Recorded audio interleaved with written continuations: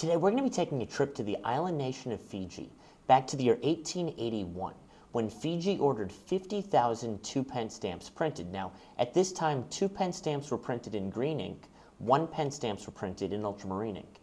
But by mistake, for whatever reason, that batch of 50,000 2-pence stamps were printed in the ultramarine ink intended for the 1-pence stamp. Now, these stamps arrived, they were immediately recognized to be incorrect, and they just kind of sat around for about 8 years. By the late 1880s, there was some discussion of selling these stamps to stamp dealers, but ultimately, it was decided that they should almost all be destroyed. Now, almost is the key word there, because a few select examples did survive. One of them is in the Royal Stamp Collection.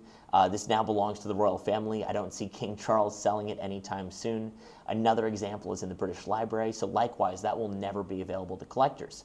But a third example has graced some of the most important stamp collections of the 20th century, from Count Ferrari to Arthur Hind.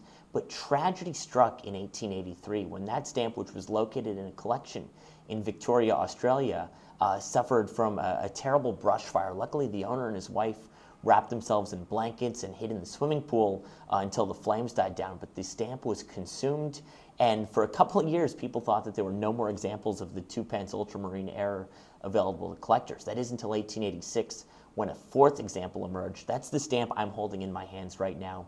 It currently is in the Barry K. Schwartz collection of Fiji and Samoa.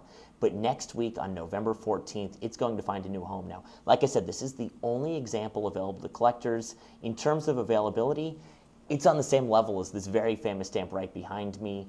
This is a stamp that's very difficult to put a price on because there's a lot of British Commonwealth collectors and only one of these stamps, and we cannot wait to see what collection it ends up in, what new home it's going to next week.